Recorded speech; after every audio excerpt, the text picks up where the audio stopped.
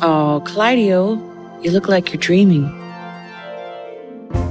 He sure was, dreaming about his love of food. You see, the Clydes have always had a passion for fine foods. But unlike Clydeo, they were getting their grub by befriending the owners of the best spots in town. Clydeo wanted to do more than just eat delicious food. He wanted to make delicious food. But he didn't know what the Clydes would think when he finally came out of the pantry.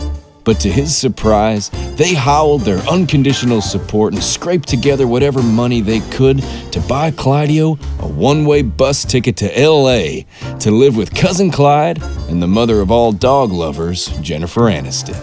Now, who says dreams can't become a reality?